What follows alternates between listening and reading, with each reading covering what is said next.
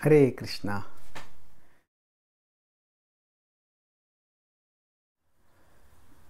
We all are ignorant because we are finite beings, and even the material world around us is huge, almost infinite.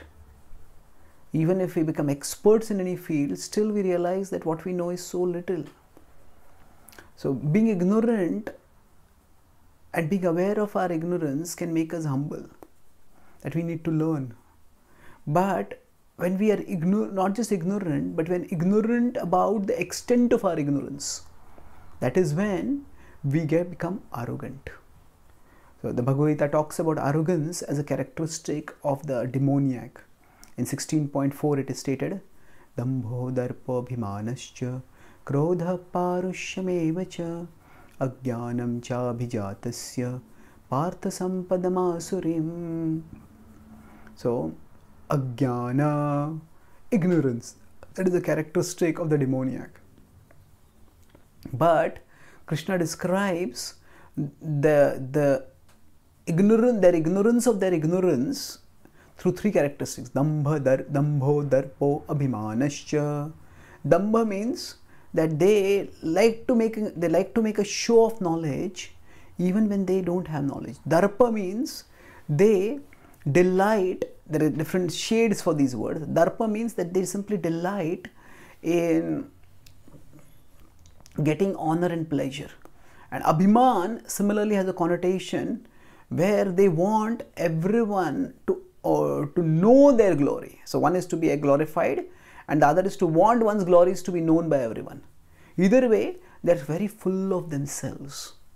And such people, they're not only ignorant, they can't see much beyond them. They can't see how there are so many people who may have so many qualities which are better than them. They can't see that there are so many people who are actually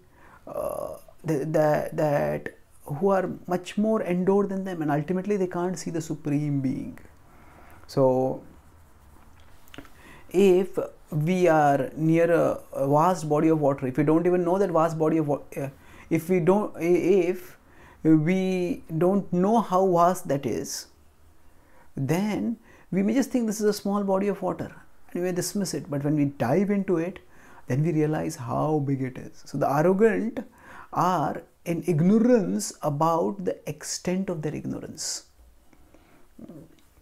And this is a truly demoniac state, because then when we have arrogance, then we can't learn from anyone. Ultimately, we can't learn from Krishna, and we can't become elevated.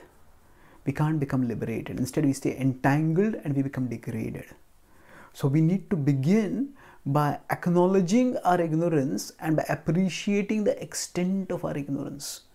Even if we feel that we know, instead of looking at what we know and becoming proud, becoming arrogant, we can look at all the things that we don't know and thereby become humble. Thank you. Hare Krishna.